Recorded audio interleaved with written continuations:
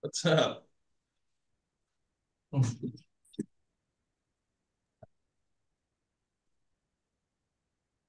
Brett, are you on here? Go ahead and start us off. Yeah. Okay. Coach, obviously you guys got the series win at Duke, and I know Sunday probably didn't go the way you wanted, but to get the series win up there, just how would you evaluate the weekend that you guys had against the Blue Devils? Proud of the way we played. Their arms and their offensive physicality and capabilities, they're really, really tough. They run arm after arm after arm, righties, lefties. I thought I counted maybe 9 or 10 mid 90s arms. The pitchability, just the fundamental way that they play the game, damaging offense when you make mistakes. Great series win for us. Just proud of the guys. Jamie, I thought threw the ball really well. Dorsey, again, solid and enough out of the pen at critical moments to get it done. I know Sunday didn't go our way. At the end of the day, you escape a really, really good team and win 2 of the 3 games. So I was very proud of the guys and kind of led us into exams. And you walk out of there Sunday knowing you did not play a good game. We did not pitch well. We did not defend. Even though we jumped on it early 2-0, like it clearly wasn't in the cards. But this gave us a nice week to reset a little bit and get some of the guys some rest that need it, and maybe some of the pitchers that rarely get to throw side work pins and side sessions with Micah. It gave us a chance this week to touch and feel the mound a little bit outside of the repetitive in-game stuff that you have to deal with, especially out of the bullpen. So I'm proud of the way we played that weekend. It was tough. Duke is very, very good. Hey, Link, you're in position as a team to secure a top 8 national seed if you all take care of business here in May. I guess first part, what does that mean to you all? And then second, do you think the NCAA selection committee takes that into account? How you finish, or is it more of a body of work RPI type of thing? What do you think is important in the committee's view?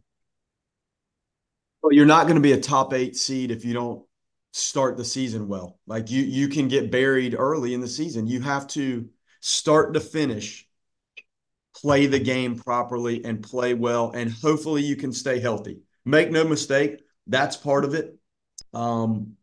So if you come out of the gates and are on point and have things organized in a way that the guys understand what they're getting into, you manage the weekends, you manage some tough midweek games. There's no breathing room in the middle of the week. You have to do it start to finish. And we're on that track. Like, we're not finished. You have to finish. And to be one of those seeds is important. It gives you a chance to obviously be at home for a regional, and hopefully you're at home for a super regional. Your goal is getting to Omaha, and the best way to get to Omaha would be to play those postseason series here. I think I played in probably 2 of the most difficult, if not the 2 most difficult. It's not easy to go to some of these places to win super regionals in Starkville and Knoxville. And, clearly the pathway that is most conducive is to do that stuff here. So when you start the first game of the season, you're hoping you're in the discussion at this point. Being in the discussion at this point is just that. You're in the discussion. You have to go play. And NC State they have dynamic pieces. They've got experienced arms, a balance of lefties and righties, mid 90s fastball guys. Not easy. Like, every one of these things feels like it's a super regional. Duke was that way. This is going to be that way. So you just have to continue to respond and answer and try to play well. And hopefully you're as healthy as you can hope to be at this time of year. Link, y'all lead the ACC in slugging percentage. I think you're in the bottom five or so in strikeouts and walks at the plate. Aggressiveness is definitely part of the approach. How do you balance wanting to be aggressive, wanting to not get in unleveraged counts? Well, also, I think there have been a few times this year where maybe you've let a pitch count of other pitchers stay low because you're almost being too aggressive. Tough one, Kurt. I see the personality of this team. And when you look at the personality of the team, that's comprised of how these different hitters go about their business. And there are some guys that are just so distinctly different in how they manage the at-bats. And I've had that in a lot of the teams that I've coached through the years. Some guys are a little bit more eager early in the count, whether that's just a byproduct of their overall pitch selection and vision of what they see. Some guys can get away with that because of their physical strength. Then you have other guys that seem to work through the count more often.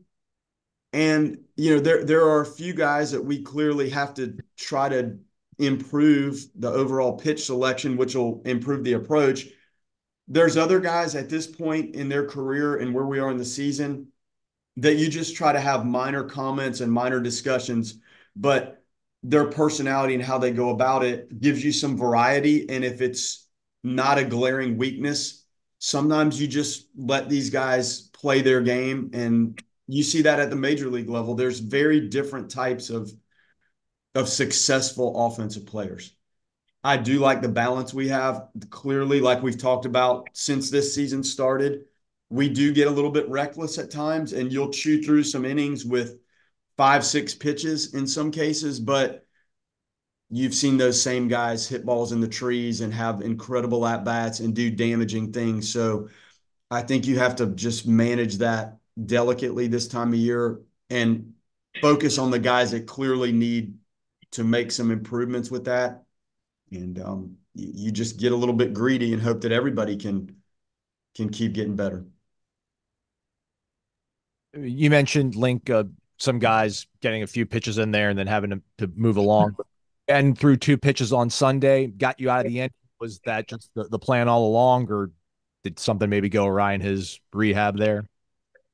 It just didn't look great.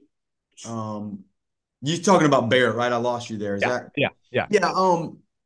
The velocity is on these scoreboards basically everywhere we play now. So when we're expecting A and we get B, it was a little concerning.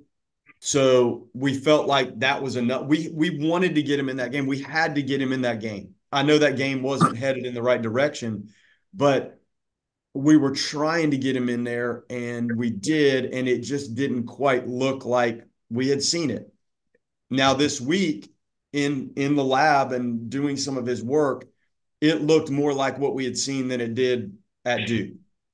So when you've gone through this rehab, which we were very cautious with it, when you get out in a game like that for the first time, I think you need to knock the rust off a little bit and just settle in and pitch coming off an injury. So it was better this week. And I hope it just with repetitive, he felt fine, just with some opportunities to get back out there. I think the comfort returns, and I think we see the velocity and the breaking ball continue to tick up a little bit to where we have been accustomed to seeing it. Can I ask a follow-up on Cam and Conner? How are they progressing for you? Conner's coming along a little more quickly than Leiter, but it's all positive. Like, we don't have any huge concern right now. Like, there would be no more discussion if there were massive concerns with this. Now, there are concerns because you've got 2 talented pitchers that haven't been out there in quite some time. So you hope you get them back. Their health and safety is first, then their ramp up is second, and then back out there's third. And it's got to stay in that order. And we're not gonna push them. They both want to get out there. They're at different phases of things. Witt's going to ramp it up pretty good this weekend, and then we'll know more after he jumps on that mound and really opens it up in his bullpen where we stand with him. Can you let your mind wander at all, Link, to thinking about what they could be for you in June, or is that not something that's even in your mind right now? It's in my mind. It's in my mind because we saw what it could look like. Like, you reflect on that, and I see those guys every day. Now you have to manage without them, but I do think about what that could look like. It's a pretty special group, and then it freshens the bullpen a little bit because you shorten it, you would think, in terms of their workload. But the reality of it is they're with us in the dugout right now, and they're not out on that mound. So I know what it could look like. I know what it did look like, but the reality of it is that you go with what you have, and tomorrow we go with what we have. And do we ever get to the point where they're fully back in the equation? I can't answer that. I know Cam's been traveling. I don't know if Connor has. You talked about they're in the dugout. I guess is there about how valuable are they, even if it's not on the mound, of maybe what they can tell other pitchers, what they're seeing? I mean, just their insight from their experience. Yeah, they're great. Whitaker's a captain. Cam's you've seen the energy and the fire. Cam's got that fire in the dugout. Whitaker kind of manages the younger guys and helps us with the pregame. When I hit infield, outfield, he's my calming factor out there, and is always out there with me, and he feeds me balls. And that may seem like some little league stuff, but he's just a calming presence, which is very helpful. And Leiter is a little bit more of a powder keg of energy in the dugout. So it's a good balance. So they haven't been able to travel both on all the trips, but clearly they'll be here this weekend, and that's fun, and it's good to have them around. And their rehab stuff and their throwing and their build up is easier when they're with us. It just hasn't worked for each one of them to go on all the trips, but different type leaders, both leaders. With those guys being out, how big has Carson given you six innings in back-to-back weeks? Just how valuable has that been? Brett, it's game changer, man. And they're good innings. We tried, you guys could see how we built this early on. And with Dorsey's deception and some of the things that he does, we thought he would be that good leverage guy out of the bullpen. You saw some moments where it seemed to be working. I think we know it's a little more familiar with him, the starting role, and I think he's done well with that. But it's saved those weekends for us in terms of the workload of the pen. Had it not gone well with him, I'm not saying we couldn't have survived, but it sure does make things a lot easier and allows you to go into a midweek game if your starters chew up some innings. Clearly, guys are going to be more fresh when you get to Tuesday, and Tuesday matters. I don't think Tuesdays matter any more than when you look at the landscape of the country right now and what happens in some of these games. It matters. And those Tuesdays early on when our starting pitching was intact, those Tuesdays mattered too. So his ability to deepen and lengthen has helped us on that particular day, but the fallout of that has just been exceptional to helping some of these other guys freshen up. Link, was there anything from Yoel on Sunday that seemed real that he can build off of for you guys here down the stretch? It was as good as I've seen him throw. And it was not a stressful leverage moment, but the confidence that he gets when he goes out there and fills it up.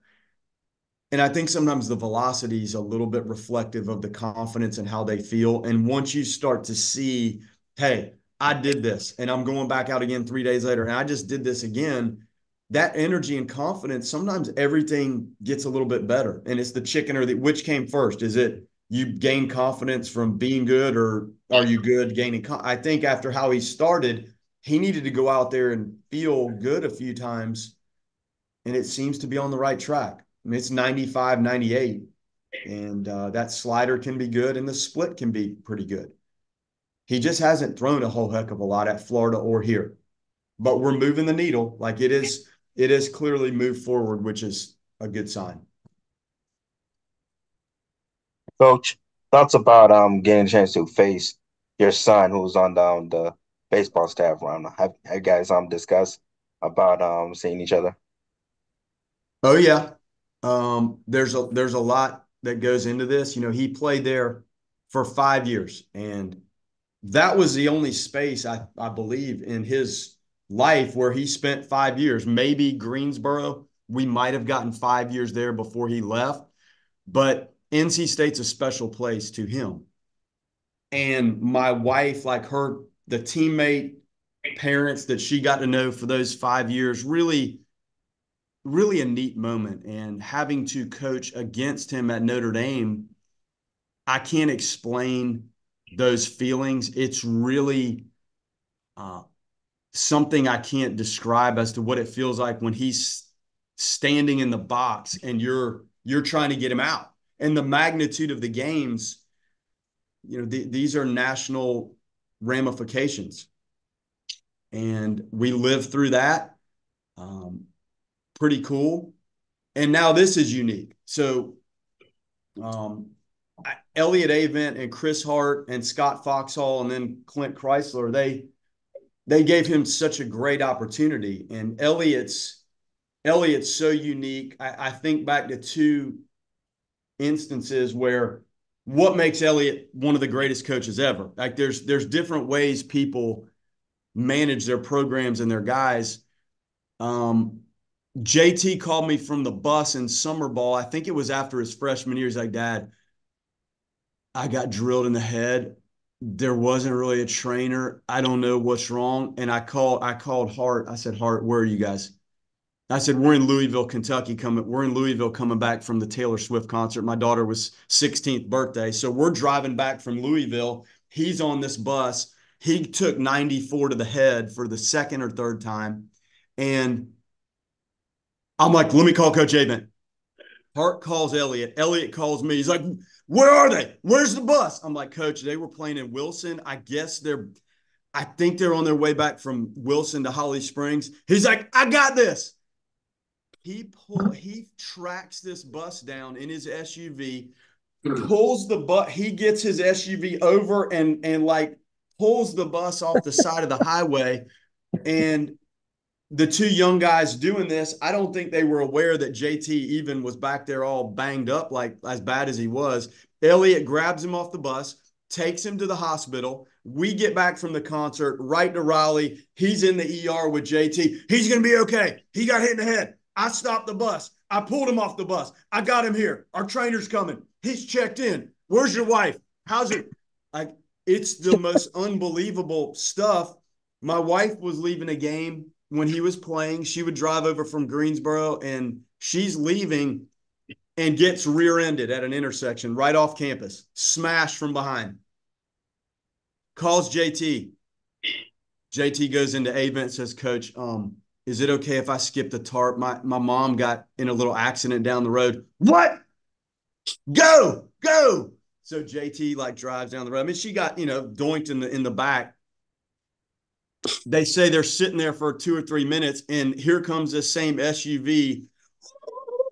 It like barrels into the intersection, stops traffic. He's in his uniform. He's grabbing the fender. Are you going to make it? Is this thing okay? Where are the police? Are you all right? Is your neck okay? What are we going to do? Do you need a ride to Greensboro? It's just like those things that you look back on. That's what I'm thinking about here. The Omaha stuff, those guys getting removed from the College World Series, my son being right in the middle of it. Like, I can't tell you what those 5 years are like. So when you're asking me what it's like when they walk in, I don't know how many people have gone through that on his side of it or my side of it. And pretty cool. So I could go on and on, but that's what Elliott has done for him and my family and Jen when I was all over the map. Like, I was never around. So that was home away from home for him. We got time for one more for Link. How about that? You didn't know you were getting all that today. Stephen, can I just ask a question that would be remiss of us not showing our journalistic chops, Coach, if we didn't ask you whether or not the guys got their McFlurries before last week? Oh, yeah. I had to take charge of that one. We could not get McDonald's to answer the phone. I called about 25 times. Finally, somebody answered. Lo and behold, it actually worked. Sometimes these places are hesitant to make 50 McFlurries or whatever it is, because if you don't show up, is this some sort of joke? But I convinced them this was serious stuff. So after practice, we whipped in to the McDonald's near the hotel, and they had the Oreo ones were already made, I think, weren't they? And then we had to get the M&M. They were dumping the M&Ms in. It was going so fast that they couldn't use that spoon and swirl it down in there. So it was more like a topping. But we pulled it off. Sean, director of ops, I wanted to take this one myself, and I let him handle everything else. But we pulled it off. It was Anna at McDonald's in Raleigh. She got this done for us. You won that series. Is that a thing now? By the way, I can verify everything he just said. Yeah, Lulu was pushing people out of the way in line when passing them out.